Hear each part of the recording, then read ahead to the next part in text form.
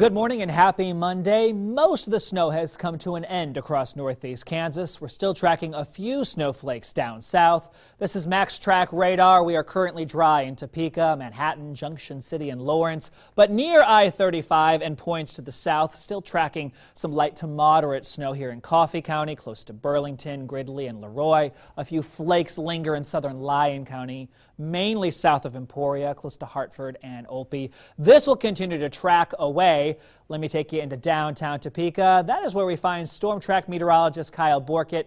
He is live in our storm tracker this morning, giving us an update on road conditions. Kyle? Well, after a winter, in air quotes, of course, we're finally tracking winter across northeast Kansas. 1 to 3 inches of snow fell across the area late last night into this morning.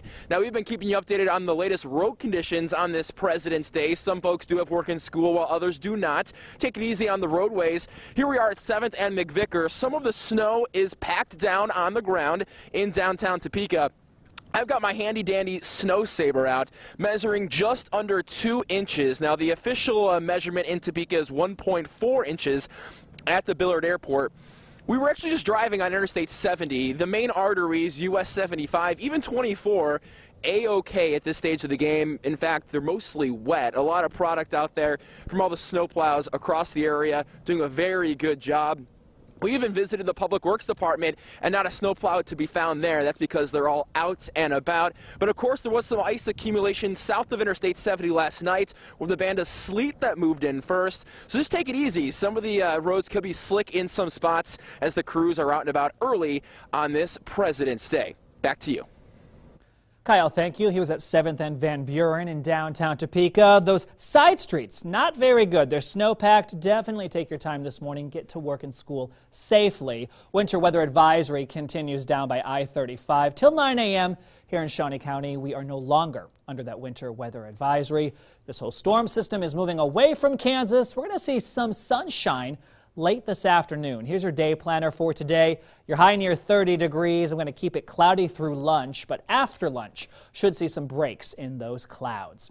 Here's a live shot from our tower cam. There is US 24. As Kyle mentioned, the highways and interstates, really good shape. KDOT did an awesome job. You can see some pavement there, but do watch out on bridges and overpasses. They could be a little slick.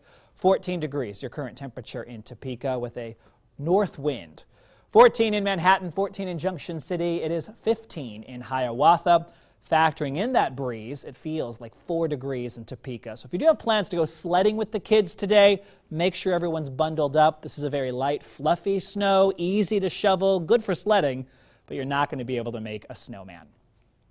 This whole storm system tracking to our east. Nasty winter storm for our friends in the Tennessee River Valley. Some portions of Kentucky could see a foot of snow today. For us, we're going to leave it dry for the rest of this afternoon. Partly cloudy skies. This is future track. But tomorrow, I'm tracking another burst of snow possible. Let me show you that. We'll pause it tomorrow morning, 7 a.m. Could see some snow in northeast Kansas, continuing into the early afternoon. Maybe an inch of snow tomorrow. And Storm Track Chief Meteorologist Matt Miller, he's in tonight. He'll be tracking that for you. And we'll have the Storm Tracker back out live tomorrow morning, giving you an update on road conditions. So another round of snow possible tomorrow, and then we'll quiet things down for the rest of the work week. Today, 30 degrees, slowly clearing skies, chilly and slick. 18 tonight, mostly cloudy. Tuesday morning, could start to see that snow arrive. Here's the 7-day forecast. Tomorrow, you're high at 30. We're tracking a 50% chance of some more flakes. Wednesday, sunny and cold, 25. Thursday, partly cloudy, 30. Friday, up to 40 degrees. And then we're tracking another storm system in this weekend. That one could potentially be more significant. Something we'll be watching and monitoring for you, so stay tuned. Natalie? Early voting begins